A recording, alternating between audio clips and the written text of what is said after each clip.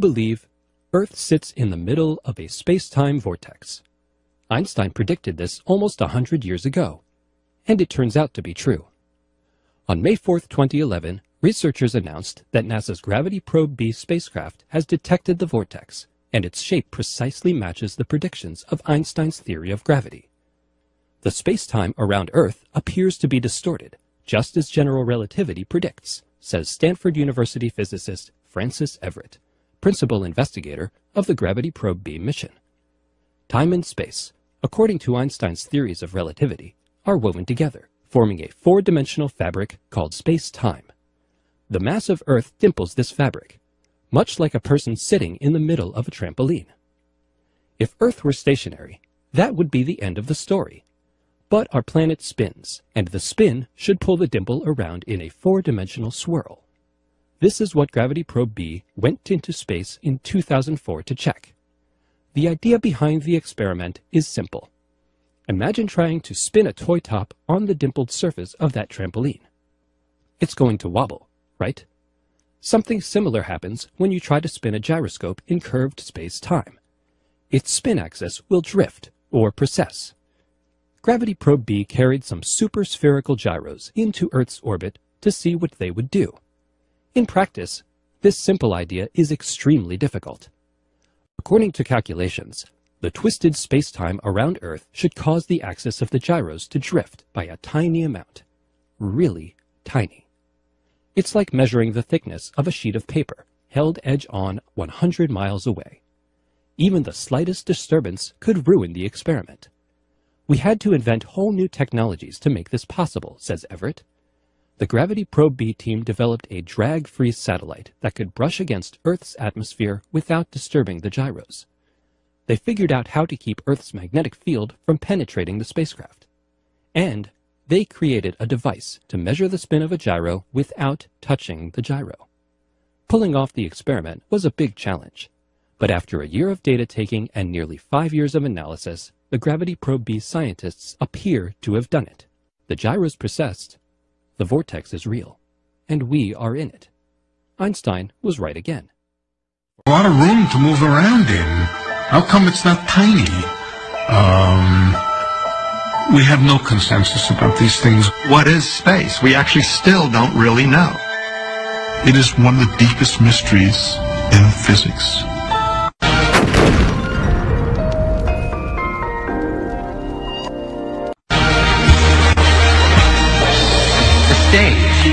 It's an absolutely vital part of the show, and yet most of us, we don't even give it a second thought. But Isaac Newton, he did. This is how the father of modern science pictured space, as an empty stage. To Newton, space was the framework for everything that happens in the cosmos, the arena within which the drama of the universe plays out. And Newton's stage was passive, absolute, eternal, and unchanging. The action couldn't affect the stage, and the stage couldn't affect the action. By picturing space in this way, Newton was able to describe the world as no one had ever done before.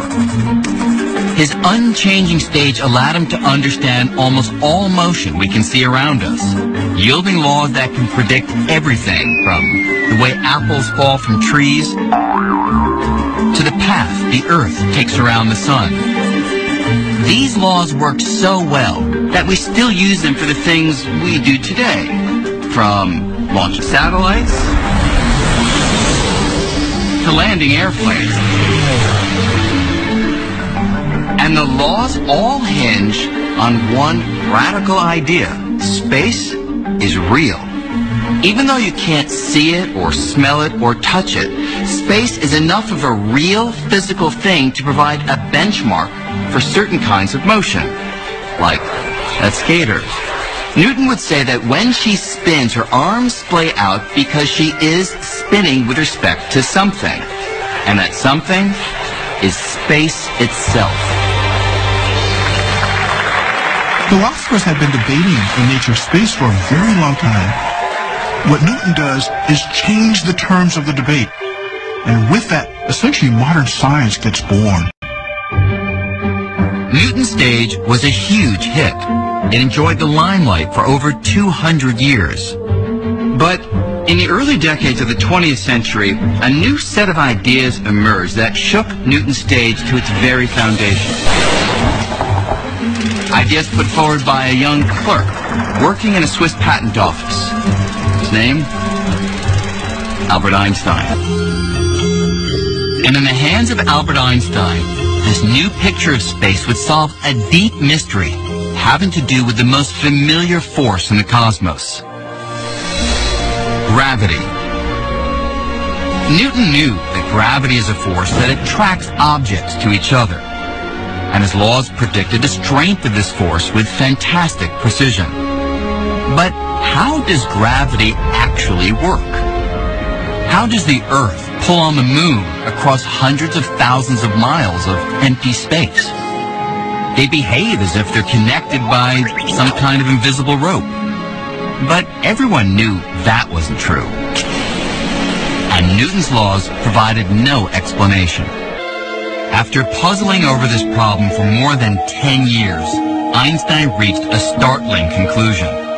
The secret to gravity lay in the nature of space-time. It was even more flexible than he had previously realized. It could stretch like an actual fabric. This was a truly radical break for Newton. Think of this table as space-time, and think of these balls as objects in space. Now, if space-time were nice and flat, like the surface of this table, objects would travel in straight lines. But if space is like a fabric that can stretch and bend, well, this may seem a little strange. But watch what happens if I put something heavy on the stretchy space-time fabric.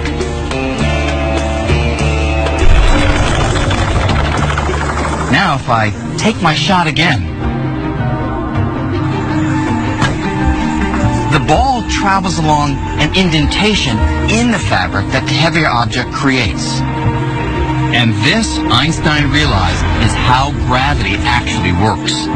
It's the warping of space-time caused by the objects within it. In other words, gravity is the shape of space-time itself.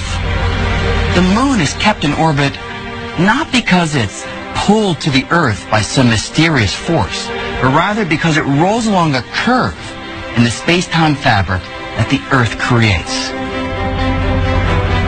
With Einstein, space became not only real, but flexible. So suddenly space had properties, suddenly space had curvature, suddenly space had a flexible kind of geometry, almost like a rubber sheet. It opens up a whole new way of thinking about reality that describes the entire universe. Einstein becomes Einstein because of that observation. Where Newton saw space as passive, Einstein saw it as dynamic. It's interwoven with time and it dictates how things move. So, after Einstein, space can no longer be thought of as a static stage. It's an actor, and it plays a leading role in the cosmic drama.